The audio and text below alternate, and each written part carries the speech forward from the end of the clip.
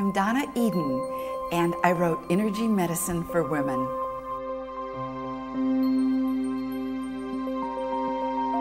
Many women have hot flashes as they enter menopause, and I'm going to give you a very simple tool that you can use the very moment the hot flash starts.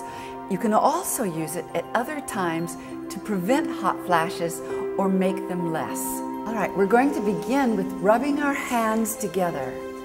So rub them hard and then shake them off. Place the pads of your fingers up in your temples and take a deep breath in through your nose and out through your mouth. Now take another in-breath as you push your fingers above your ears and let your breath out your mouth as you come down the back of your head and your neck and hang on your shoulders.